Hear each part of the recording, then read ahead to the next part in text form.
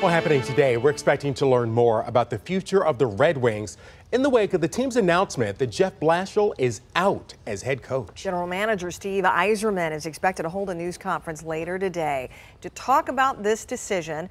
Saturday, the Red Wings announced contracts would not be renewed for Blashill, as well as two assistant coaches. Blashill just finished his 7th season as head coach, and just one of those seasons, they made the playoffs. Now the big question, who will fill his shoes? Now, we spoke with an analyst from The Athletic who threw out some names, and some of them you might recognize. Sergei Fedorov, who's currently coaching in Moscow, and Lane Lambert, who's an assistant coach for the New York Islanders. There are also rumblings around experienced coaches like Travis Green, who coached in Vancouver, while younger talent from the AHL and NCAA are also on the table.